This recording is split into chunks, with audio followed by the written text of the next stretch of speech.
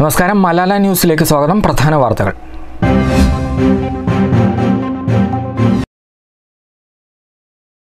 കെട്ടുങ്ങൽ കടവിൽ പുഴയുടെ ചിത്രം മൊബൈൽ ഫോണിൽ പകർത്തുന്നതിനിടെ കാൽ വഴുതി വീണ് യുവാവ് പുഴയിൽ മുങ്ങി മരിച്ചു.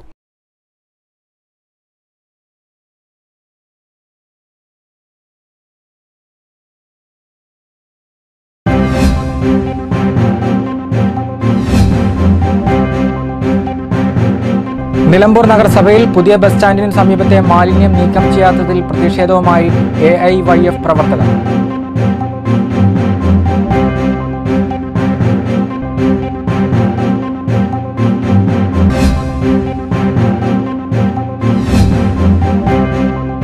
നിലമ്പൂർ ജില്ലാ ആശുപത്രിയിലെ പരിശോധനാ നിരക്ക് വർധനവുകൾ പിൻവലിക്കണമെന്നാവശ്യപ്പെട്ട് നിരാഹാര സമരം നടത്തി. പൊതുപ്രവർത്തകനും സോഷ്യൽ മീഡിയയിലെ സജീവ സാന്നിധ്യവുമായ സുലാജ് നിലമ്പൂറാണ് ഏകദിന നിരാഹാര സമരം നടത്തിയത്.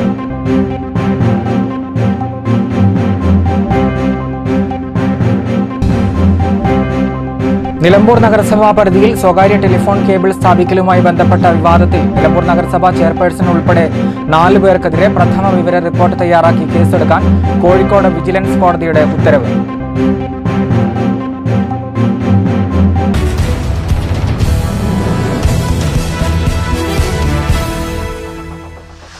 വാർത്തകൾ വിശദമായി. കുറം പുഴയുടെ വെണ്ണേക്കോട് കെട്ടുങ്ങൽ കടവിൽ പുഴയുടെ ചിത്രം മൊബൈൽ ഫോണിൽ പകർത്തുന്നതിനിടെ കാൽ വഴുതി വീണ യുവാവ് പുഴയിൽ മുങ്ങി മരിച്ചു.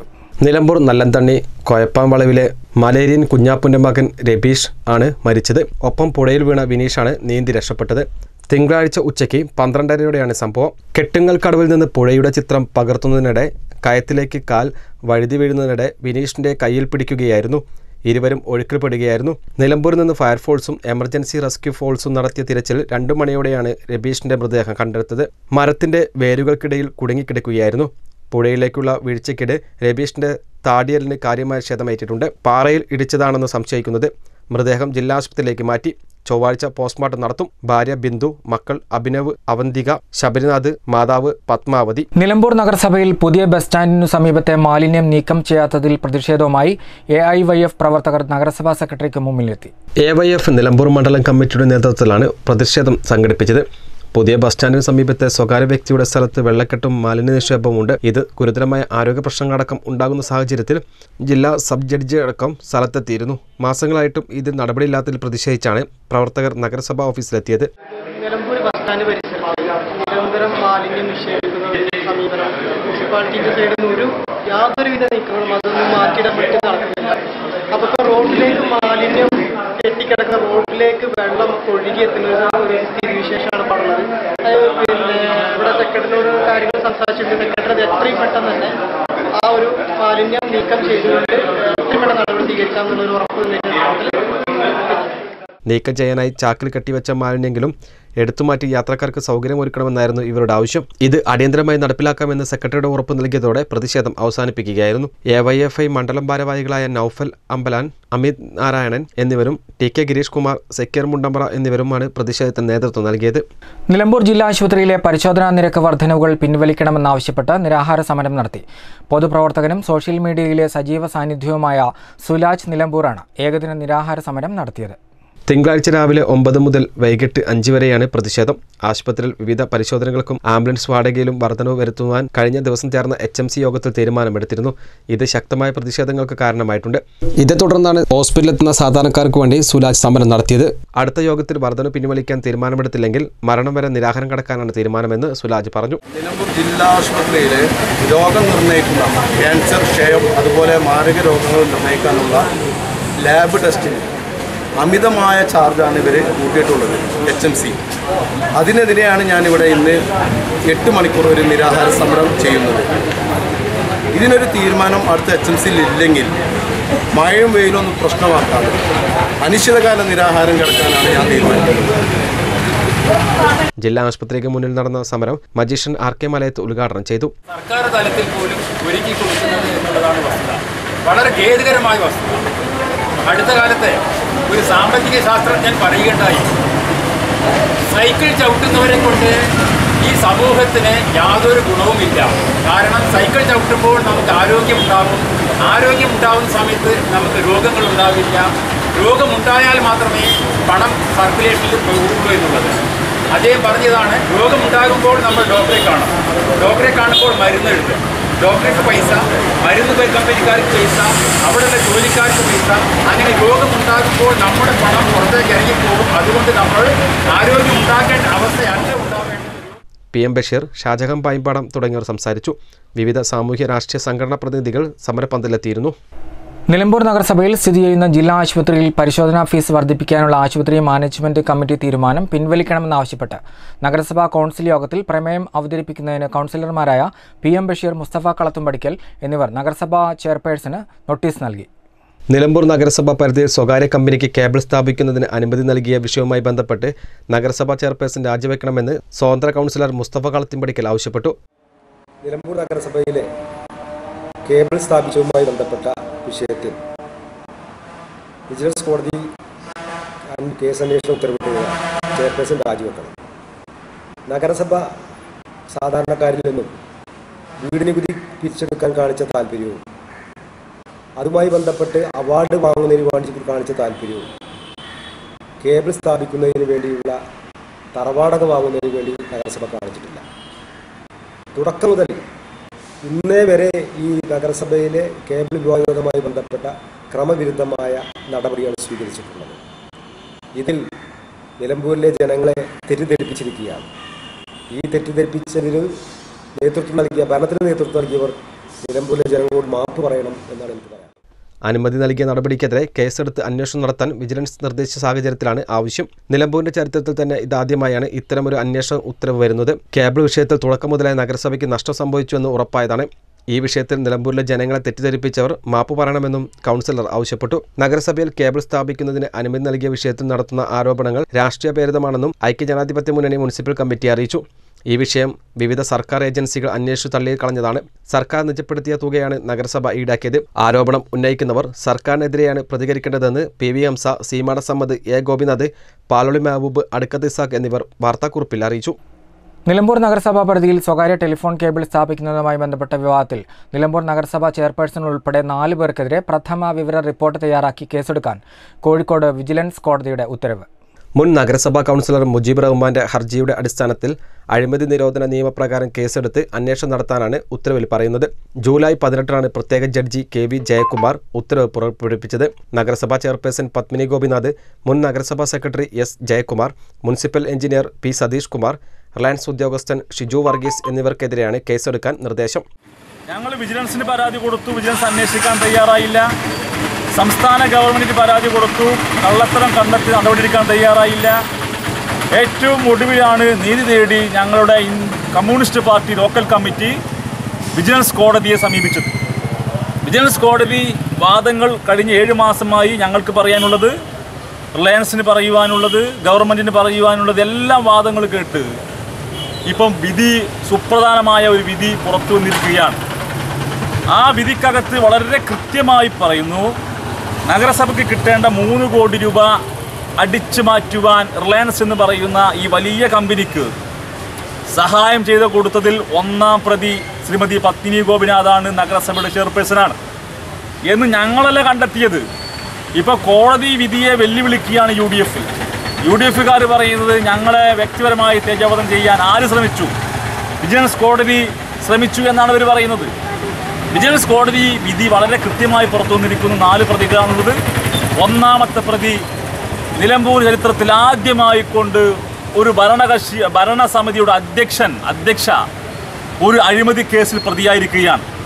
അതുകൊണ്ട് ഒരു നിമിഷം അധികാരത്തിൽ തുടരാൻ ഇവർക്ക് ഒരു അവകാശവുമില്ല. അതുകൊണ്ട് വളരെ ഞങ്ങൾ നല്ല നിലക്ക് ആവശ്യപ്പെടുന്നത് ഈ ചെയർപേഴ്സൺ പറഞ്ഞ വാക്ക് പാലിക്കണം, അധികാരം വിട്ടൊഴിയണം എന്നാണ് ഞങ്ങൾ സൂചിപ്പിക്കുവാനുള്ളത്.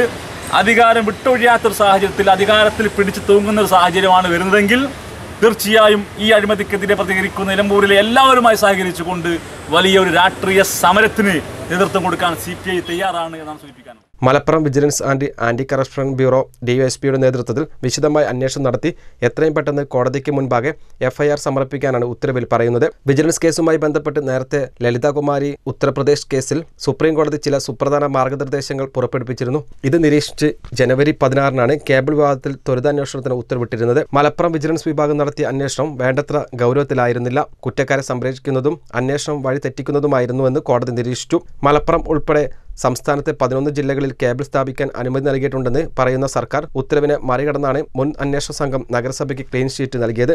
എന്നാൽ ഇതേ ഉത്തരവിൽ തന്നെ പറയുന്ന തദ്ദേശ സ്വയംഭരണ സ്ഥാപനങ്ങൾക്ക് റോഡിന് തറവാടക ഈടാക്കണമെന്നത് അന്വേഷണ സംഘം മറച്ചുവെക്കുകയായിരുന്നുവെന്ന് കോടതി ഉത്തരവിൽ ചൂണ്ടിക്കാണിക്കുന്നു. കേബിൾ വിവാദവുമായി ബന്ധപ്പെട്ട് നഗരസഭ ജോയിന്റ് ഡയറക്ടറുടെ റിപ്പോർട്ടിൽ ബന്ധപ്പെട്ട ഉദ്യോഗസ്ഥർക്കെതിരെ നടപടിക്ക് ശുപാർശ ചെയ്തിരുന്നെങ്കിലും നടപടി ഉണ്ടായിരുന്നില്ല. ഇത് എന്തുകൊണ്ടെന്ന് കോടതി ആരാഞ്ഞു. 2015 ഒക്ടോബർ 13-നാണ് റിലയൻസ് കമ്പനി നഗരസഭയിൽ 13 കിലോമീറ്റർ OFC കേബിൾ സ്ഥാപിക്കാൻ അപേക്ഷ സമർപ്പിച്ചത്. 2017 മാർച്ച് 31-ന് നഗരസഭയുമായി കരാർ വെച്ചു. തറവാടക പൂർണ്ണമായി ഒഴിവാക്കി കിടങ്ങ് നികത്താനുള്ള തുകയായ 68,47,500 രൂപ മാത്രമാണ് വാങ്ങിയത്. എന്നാൽ തറവാടക കൂടി ഈടാക്കണമെന്നാവശ്യപ്പെട്ട് കൗൺസിലർമാർ പ്രവൃത്തി തടഞ്ഞതോടെയാണ് വിവാദമായത്. തറവാടക ഇനത്തിൽ ലഭിക്കേണ്ട 2,92,50,000 രൂപയാണ് നഗരസഭയ്ക്ക് നഷ്ടമായത്. ഇത് ചൂണ്ടിക്കാട്ടിയാണ് മുജീബ് റഹ്മാൻ കോടതിയെ സമീപിച്ചത്. നഗരസഭയുടെ അനുമതി ലഭിക്കുന്നതിന് മുൻപേ കമ്പനി കേബിൾ സ്ഥാപിക്കാൻ ചെയർപേഴ്സൺ അനുമതി നൽകിയാൽ അഴിമതിയുണ്ടെന്ന് കാണിച്ച് പ്രതിപക്ഷ കൗൺസിലർമാരും സ്വതന്ത്ര കൗൺസിലർമാരും രംഗത്ത് വന്നിരുന്നു. അപൂർവ രോഗം ബാധിച്ച് രോഗക്കിടക്കയിലായ യുവതിക്ക് ആശ്വാസമേകി മഹിളകളെത്തി. അപ്രതീക്ഷിതമായി രോഗം ബാധിച്ച് പെട്ടെന്ന് സംസാരശേഷി നഷ്ടപ്പെടുകയും ഓർമ്മശക്തി ഇല്ലാതാവുകയും ചെയ്ത നിലമ്പൂർ ജവഹർ കോളനിയിലെ കാലപ്പറ്റ വീട്ടിൽ ജിഷയെ തേടിയാണ് ജനാധിപത്യ മഹിളാ അസോസിയേഷൻ അംഗങ്ങളെത്തിയത്. ശരീരത്തിന്റെ ചലനശേഷിയും ഇവർക്ക് നഷ്ടമായിട്ടുണ്ട്. കരിമ്പുഴ റബ്ബർ കമ്പനിയിൽ ജോലിയുണ്ടായിരുന്നു ജിഷയ്ക്ക്. പെട്ടെന്ന് തളർച്ച അനുഭവപ്പെടുകയായിരുന്നു.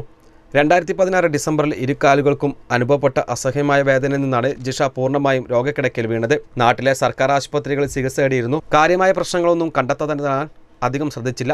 പിന്നീട് കാലിൽ നിന്നുള്ള വേദന ശരീരത്തെ മൊത്തമായി ബാധിച്ചു. രോഗം മുറിച്ചതിനെ തുടർന്ന് മഞ്ചേരിയിലെ സ്വകാര്യ ആശുപത്രിയിൽ ചികിത്സ തേടുകയും ചെയ്തു.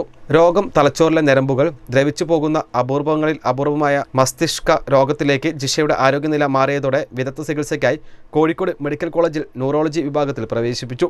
6 മാസത്തോളമായി ആശുപത്രിയിൽ കിടത്തി ചികിത്സ നടത്തി.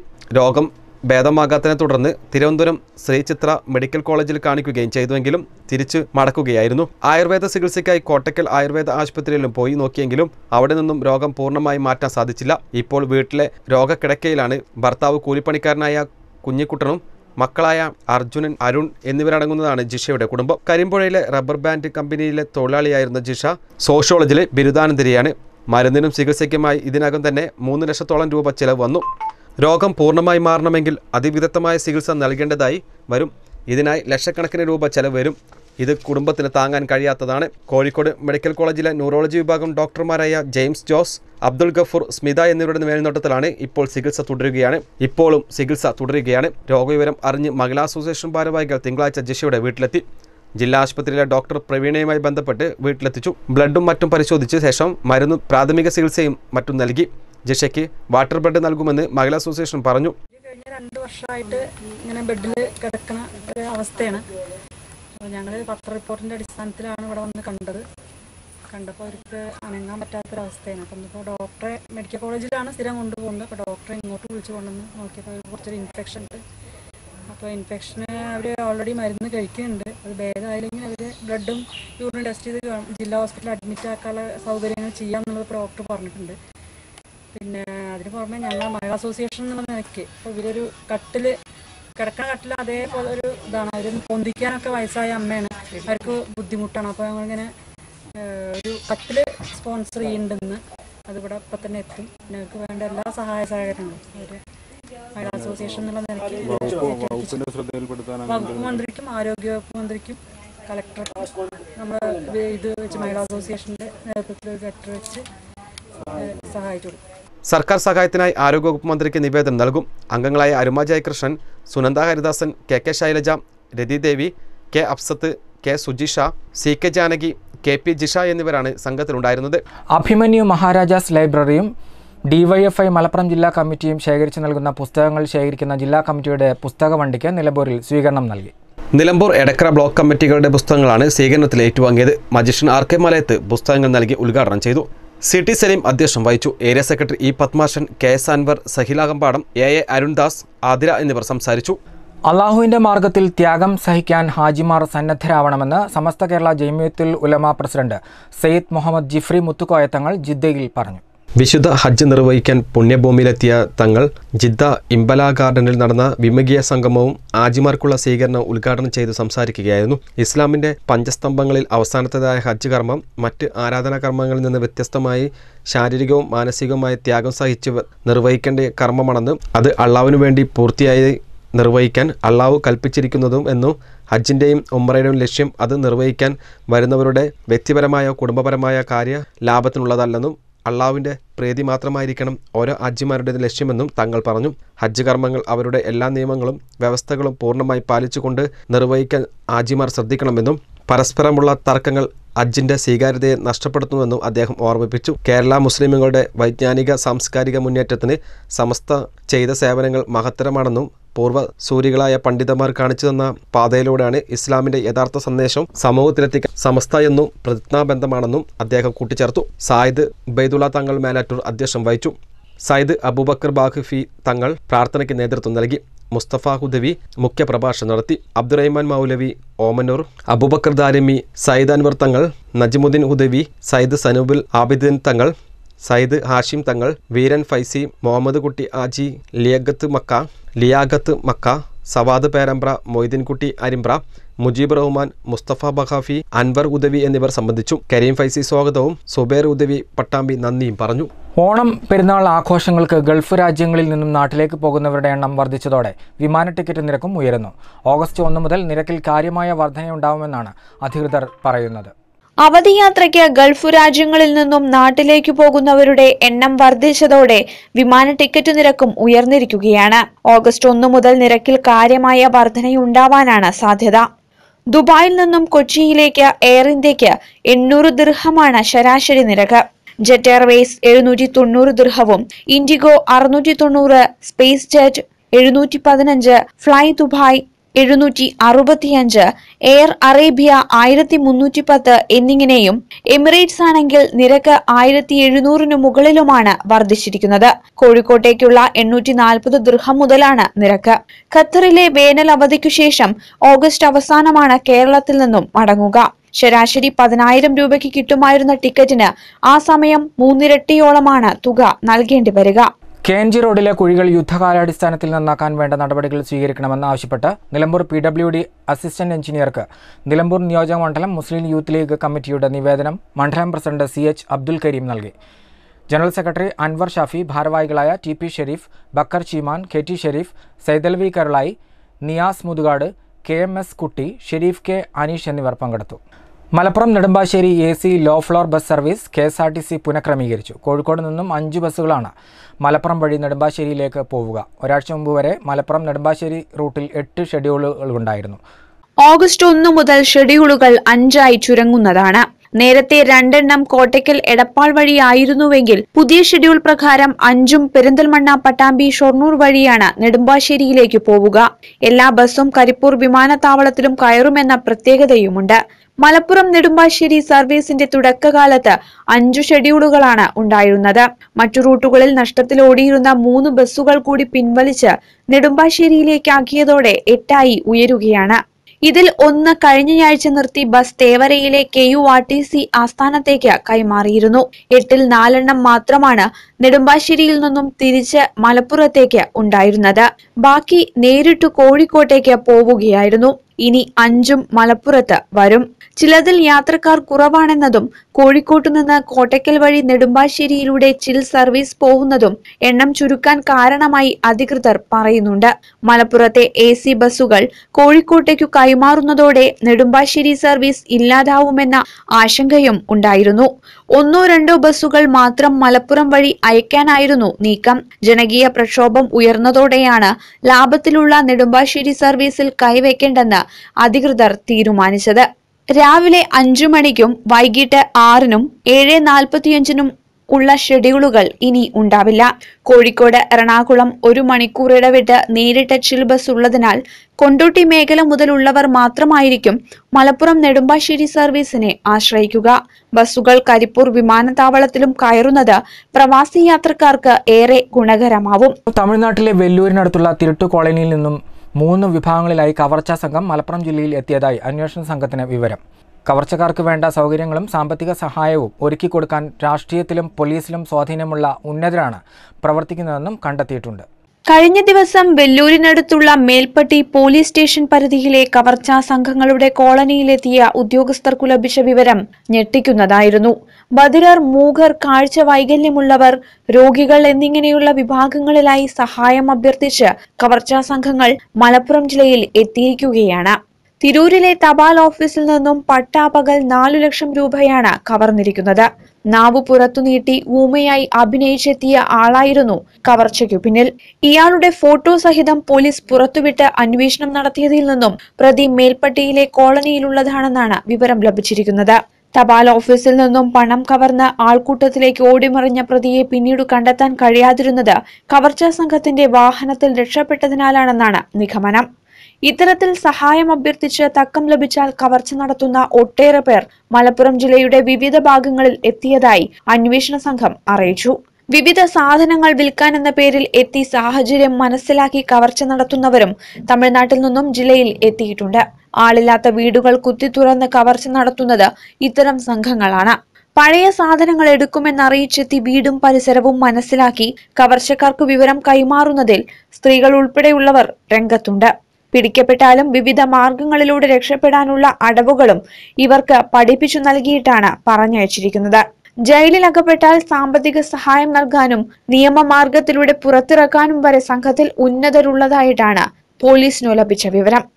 KSRTCയിലെ പുതിയ പരിഷ്കാരങ്ങൾ ഏറ്റവും അധികം ഗുണം ചെയ്യുക മലബാറിലെ പ്രവാസികൾക്ക്. ജൂലൈ 27 ആരംഭിച്ച KSRTC കോഴിക്കോട് എറണാകുളം ചിൽ സർവീസ് പരീക്ഷണ ഓട്ടത്തെ ഇരുകൈയും നീട്ടിയാണ് യാത്രക്കാർ സ്വീകരിച്ചിരിക്കുന്നത്. ചിൽ സർവീസിന്റെ ഭാഗമായി Kozhikode Ernakulam റൂട്ടിലോടുന്ന AC low floor ബസ്സുകളെയെല്ലാം Nedumbassery വിമാനത്താവളവുമായി ബന്ധിപ്പിച്ചിട്ടുണ്ട്. ഇതോടെ ഓരോ മണിക്കൂർ ഇടവിട്ട് വിമാനത്താവളത്തിലേക്കും തിരിച്ചും നേരിട്ട് ബസ്സുണ്ടാവുന്നതാണ്. 20 ഷെഡ്യൂളുകളാണ് ചിൽ സർവീസിൽ ഉള്ളത്. കോഴിക്കോട്, മലപ്പുറം, നെടുമ്പാശ്ശേരി സർവീസും പ്രവാസികളെ ഉദ്ദേശിച്ചുള്ളതാണ്. 5 ഷെഡ്യൂളുകളാണ് കോഴിക്കോട്ട് നിന്നും മലപ്പുറം വഴി നെടുമ്പാശ്ശേരിയിലേക്കും തിരിച്ചും നടത്തുക. പുലർച്ചെ 4 മുതൽ രാത്രി 10 വരെ ഓരോ മണിക്കൂർ ഇടവിട്ടും ബാക്കി സമയത്ത് 2 മണിക്കൂർ ഇടവേളയിലുമാണ് കോഴിക്കോട് എറണാകുളം റൂട്ടിലെ ചിൽ സർവീസ് നടത്തുന്നത്. ജൂലൈ 27 പരീക്ഷണാർത്ഥം ഓടിത്തുടങ്ങിയ അന്നുതന്നെ ഓൺലൈൻ റിസർവേഷൻ സൗകര്യം നിലവിൽ വന്നിരുന്നു. നിറയെ യാത്രക്കാരുമായാണ് പല ബസ്സുകളും എറണാകുളത്തേക്ക് പോകുന്നത്. കണ്ണൂർ, കോഴിക്കോട്, മലപ്പുറം, തൃശൂർ ജില്ലകളിൽ നിന്നും വിമാനത്താവളത്തിൽ പോകുന്നവരാണ് അധികവും. ഏറ്റവും അധികം പ്രവാസികളുള്ള മലപ്പുറം ജില്ലയിൽ 70 കിലോമീറ്ററിലേറെ സ്ഥലത്ത് കോഴിക്കോട് എറണാകുളം ചിൽ ബസ്സുകൾ സഞ്ചരിക്കുന്നുണ്ട്. കാസർകോട്, കോഴിക്കോട് റൂട്ടിലെ ചിൽ സർവീസ് ഉപയോഗപ്പെടുത്തുന്നവർക്ക് കോഴിക്കോട്ട് നിന്നും കണക്ഷൻ ബസ്സും കിട്ടുന്നതാണ്. കാസർകോട്, കണ്ണൂർ ജില്ലകളിൽ നിന്നും നെടുമ്പാശ്ശേരിയിൽ പോകുന്നവർക്കും ഇത് ഉപയോഗപ്പെടുത്താം. മലപ്പുറത്തു നിന്നും കോഴിക്കോട്ടേക്ക് മാറ്റിയ AC ലോ ഫ്ലോർ ബസ്സുകളുടെ നെടുമ്പാശ്ശേരി ഷെഡ്യൂൾ 5 പുനഃക്രമീകരിച്ചിരിക്കുകയാണ്. ഇത് ഓഗസ്റ്റ് 1 പ്രാബല്യത്തിൽ വരും. കോഴിക്കോട്ടു നിന്നും കൊണ്ടോട്ടിയിലൂടെ മലപ്പുറത്തു വന്ന് പെരിന്തൽമണ്ണ, പട്ടാമ്പി, ഷൊർണൂർ, തൃശൂർ വഴിയാണ് ഇവ നെടുമ്പാശ്ശേരി വിമാനത്താവളത്തിലേക്ക് പോകുന്നത്. 5 ബസ്സും ഇതേ വഴി കോഴിക്കോട്ടേക്ക് മടങ്ങും.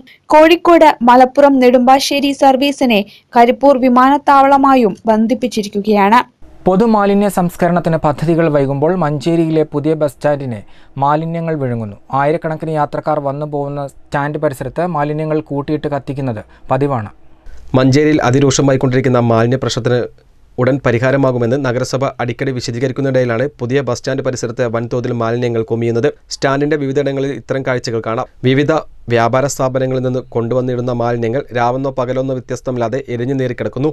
പ്ലാസ്റ്റിക് അടക്കമുള്ള മാലിന്യങ്ങൾ ഇത്തരത്തിൽ കത്തിക്കുന്നത്.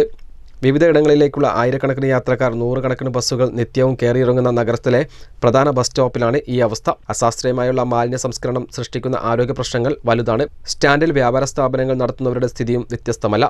ജനവാസ മേഖലകളിലും നിത്യചന്തകളിലും മാലിന്യ സംസ്കരണം വെല്ലുവിളി ഉയർത്തുന്ന സാഹചര്യത്തിൽ ഹരിത നഗരം പദ്ധതി മഞ്ചേരിയിൽ നടപ്പിലാക്കണമെന്നാണ് നഗരസഭയുടെ പ്രഖ്യാപനം. ഇതിനായി ആവിഷ്കരിച്ച 25 ലക്ഷം രൂപയുടെ പദ്ധതിക്ക് ആസൂത്രണ സമിതിയുടെ അംഗീകാരമായതോടെ ഈ മാസം തന്നെ പദ്ധതി പ്രാവർത്തികമാക്കുമെന്ന് അധികൃതർ അറിയിച്ചിരുന്നു. മുക്കട്ട റെയിൽവേക്ക് സമീപം പരേതനായ മദാരി അബ്ദുറഹ്മാന്റെ ഭാര്യ പരത്തിക്കുന്നൻ ഫാത്തിമ നിര്യാതയായി. ഇനി ഇന്നത്തെ സ്വർണം വെള്ളി നിരക്കുകൾ. സ്വർണം വെള്ളി നിരക്കുകൾ നിങ്ങൾക്കായി അവതരിപ്പിക്കുന്നത് Malabar jewellery near police station, main road Nilambur. സ്വർണം ഗ്രാമിന് 10 രൂപ കുറഞ്ഞു. ഗ്രാമിന് 2765 രൂപ, പവന് 22,120 രൂപ. വെള്ളി വില 45 രൂപ. സ്വർണം വെള്ളി നിരക്കുകൾ നിങ്ങൾക്കായി അവതരിപ്പിക്കുന്നത് Malabar jewellery, near police station, main road Nilambur. ഇനി കാലാവസ്ഥാ റിപ്പോർട്ട്.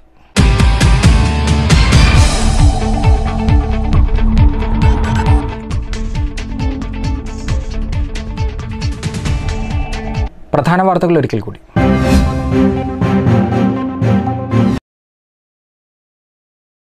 കെട്ടുങ്ങൽ കടവിൽ പുഴയുടെ ചിത്രം മൊബൈൽ ഫോണിൽ പകർത്തുന്നതിനിടെ കാൽ വഴുതി വീണ് യുവാവ് പുഴയിൽ മുങ്ങി മരിച്ചു.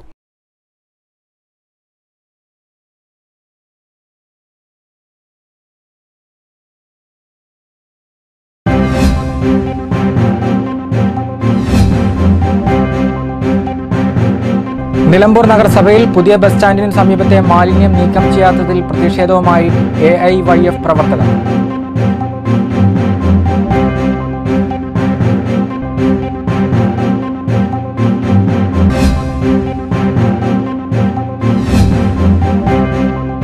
നിലമ്പൂർ ജില്ലാ ആശുപത്രിയിലെ പരിശോധനാ നിരക്ക് വർധനവുകൾ പിൻവലിക്കണമെന്നാവശ്യപ്പെട്ട് നിരാഹാര സമരം നടത്തി.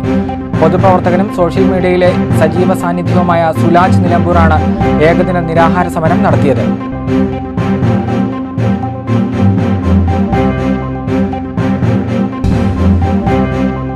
നിലമ്പൂർ നഗരസഭാ പരിധിയിൽ സ്വകാര്യ ടെലിഫോൺ കേബിൾ സ്ഥാപിക്കലുമായി ബന്ധപ്പെട്ട വിവാദത്തിൽ നിലമ്പൂർ നഗരസഭാ ചെയർപേഴ്സൺ ഉൾപ്പെടെ 4 പേർക്കെതിരെ പ്രഥമ വിവര റിപ്പോർട്ട് തയ്യാറാക്കി കേസെടുക്കാൻ കോഴിക്കോട് വിജിലൻസ് കോടതിയുടെ ഉത്തരവ്. ഇവിടെ വാർത്താ ബുള്ളറ്റിൻ സമാപിക്കുന്നു. നമസ്കാരം.